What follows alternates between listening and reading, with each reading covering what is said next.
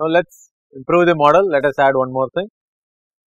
Suppose there is a constant birth rate within the system, not constant, what I meant is there is a birth rate to the system, but it is not influenced by the carrying capacity. Birth rate is affected by the fractional death rate, and death rate is not influenced by the carrying capacity at all. What will be expected behavior of system? Plot the expected rate level graph, and how can we expect fractional rates to change with the population / capacity ratio. So, just keep this graph in mind, keep this diagram. So, again the left half is exactly the same, only thing now is population is also decreasing at a proportional rate as per the fractional death rate in addition to the net birth rate. Improve model, include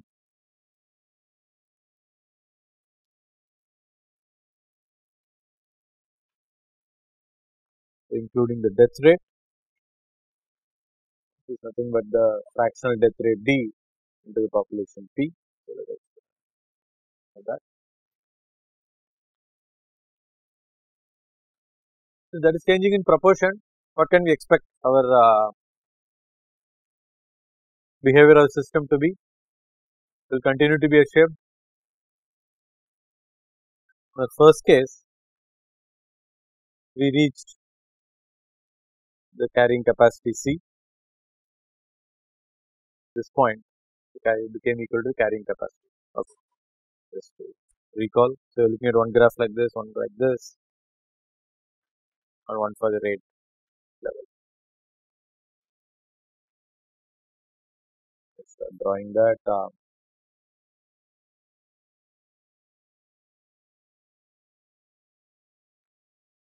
Fractional rates.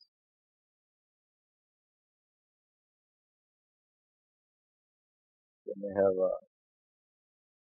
population divided by speed, not over time. Then we have rates over level graphs. So, the population will continue to exhibit a S-shaped growth, but because there is a, see, when you study system compensation, what happened? When there is a constant outflow, what happened? We stopped below or above the goal, right? When there is a constant exogenous factor, then we are not able to reach the goal. We either saturate lower or higher depending on direction, whether it is exogenous inflow or outflow. Similarly, when we have a proportional outflow is proportional to the total stock, but the proportionality is constant. Hence, we will continue to exhibit S shape, but we will be stopping below the goal. We will not be able to achieve the same carrying capacity. So, here probably the carrying capacity is here much higher than where we might be able to stop. We will see why that is in a minute. So, let me just for convenience call this as a level.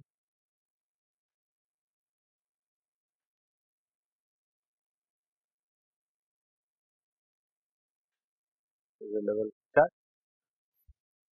So, as the level is large, what happens to the death rate?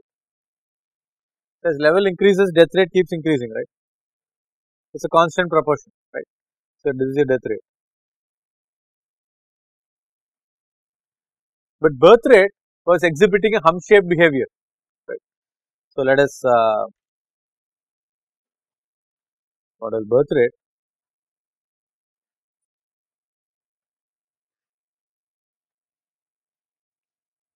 Birth rate was exhibiting a exponential, I mean not a hump shaped graph previously. So, we will continue to have the same graph, but as I draw the hump shape, it will intersect the death rate at some point, correct. So, that means at that point it has to be 0, because when system attains equilibrium, birth rate has to be equal to the death rate. Earlier, when it attained equilibrium, when the net birth rate became 0, but here it will attain equilibrium when birth rate is equal to the death rate, right. That happens at this point. So, we can actually plot, that is birth rate minus death rate, as a kind of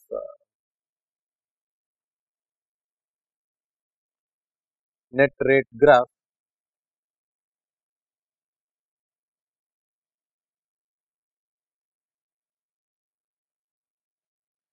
At this point now becomes a stable equilibrium point.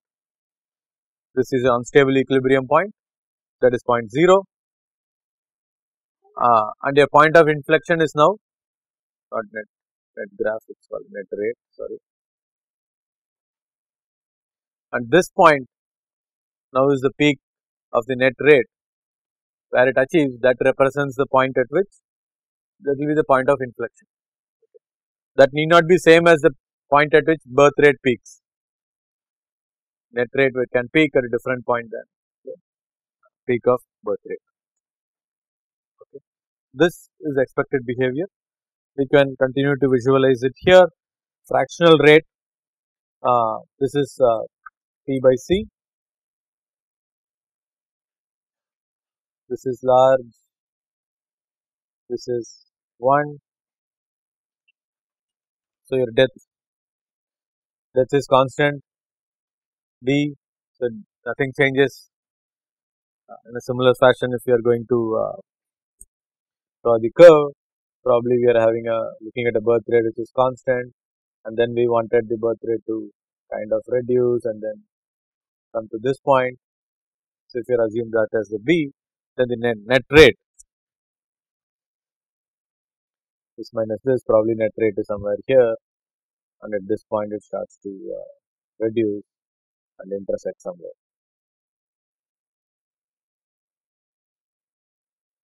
So, this becomes your net rate, let's not call it rate, net fraction. So, let us incorporate this in a system, in a simulation model, and see how does that look like. So, let us simulate the deaths, incorporate deaths in your SFD model. Fractional death rate D is 0.07, death rate is D into P. Once we do that, we will simulate the SFD model, we'll look at what patterns of behavior we observe, what is the stable population size, when does population reach stability, and when is the inflection point. We will look at all that. And the model, we can also include a variable called net rate, and then we look at, and Vensim will also update this rate level graph. So, I am going to go to Vensim now. I am going to file, save as,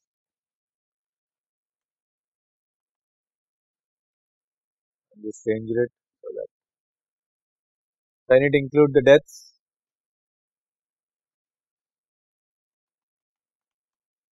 Added a flow death rate, and I have another variable called as fractional death rate, arrow connecting population to death rate, fractional death rate to death rate, click equation, fractional death rate we wanted 0.07, 1 over month is the fractional death rate is 0.07, death is days per month, nothing but population times fractional death rate. So, death rate is product of these two, fractional death rate is 0.07, a constant, and population P, once you click it you will find the death rate is also included here. So, leave it. Initial value we had 2000, just change it to 2, change initial value of population back to 2, let us click OK, let us click the play button, click population, click the causal strip,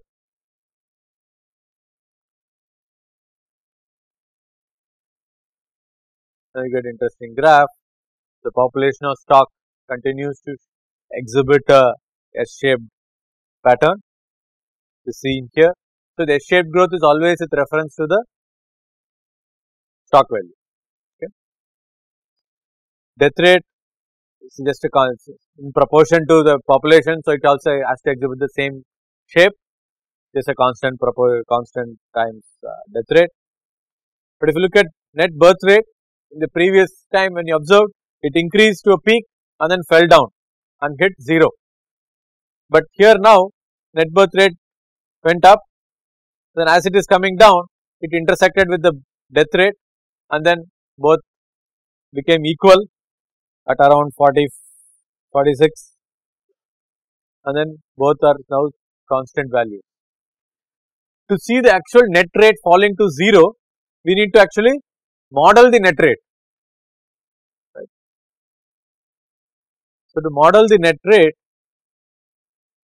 we can just introduce a new variable called as net rate, connect your birth rate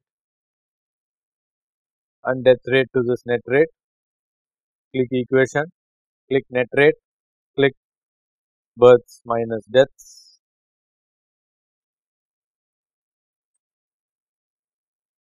births minus deaths, so it's a net rate. Let us again simulate. Now if we plot net rate, you will find that the net rate will fall to 0 as you see here, and the value of net rate. So to visualize all the values, select all 4, click the tables, you get a table of values, keep scrolling. The net rate here peaks at about around time 50. Where is net rate here? Around the same value of 49.99. It's around time 56. Quite close to when the population value P is near 500. So, but death rate and net birth rate are still different. But as that, so this is the net rate. Net rate peaks. The net rate peaks at actually 20 at time 47. If you observe, the net rate is the third column for me. It's a 21.1134 value. Very small to read, but you can see it from in your computer. It's around 47. Just observe that the net birth rate actually peaks much later at time 52 or 53. Rather 56 is when birth rate peaks, but net rate had peaked much earlier at around time 47 itself. So it can be different. And then death rate and birth rate both will converge to in this case around 45.5.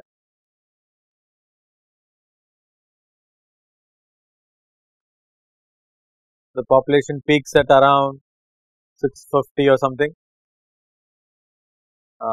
When it peaks is about around time 80. The inflection point is somewhere around 44, 45, which coincides with the peak 47, which coincides with the peak of the net rate, not the birth rate or the death rate. At the peak of the net rate is the inflection point. Yeah.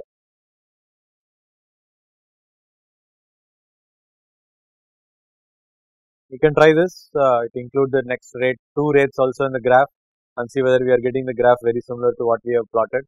Straight line and the curve, intersection, everything can be visualized. Let's try expand on this.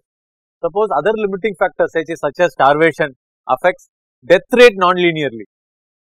Birth rate we affected. Let us assume it also affects death rate. What will be expected behavior of system? Plot the expected rate level graph. How can we expect fractional rate to change with population capacity ratio? So for that, so suppose death rate is also changing non-linearly, what will happen? That is the question. Let us understand it here. So if death rate also changes non-linearly, just let us look at this graph. Even if it changes non-linearly, this shape is going to remain the same. Perhaps it may the point of saturation may be lower, right. So, what does it mean by changing death rate non-linearly? That means death rate is going to increase as I come closer to, as the level becomes larger and larger, as level goes closer to carrying capacity, my death rate is going to increase, right. Suppose the death rate increases like this,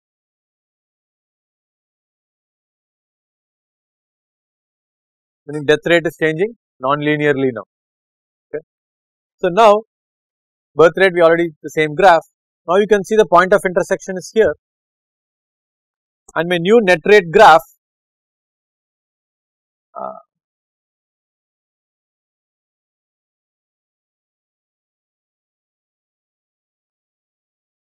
comes like this. So, this becomes a new net rate graph. So, what you are observing is as death also changes non-linearly, my equilibrium point shifts leftwards, or equilibrium point becomes lower, or the level at which I expect to saturate becomes lower. So, if we did not have the death rate at all as a constraint, the first case the birth rate increased, then it fell down and hit level, that is the maximum I can reach. If I have death rate linearly increasing, then my birth rate graph is going to intersect at much early point, that means equilibrium point is shifts lower, and if death is also increasing non-linearly, then my equilibrium point will be even lower. This will be the new equilibrium point, this will be somewhere here. So, you can expect the similar behavior, and equilibrium point is lower. We can also model this, we will continue it in next class.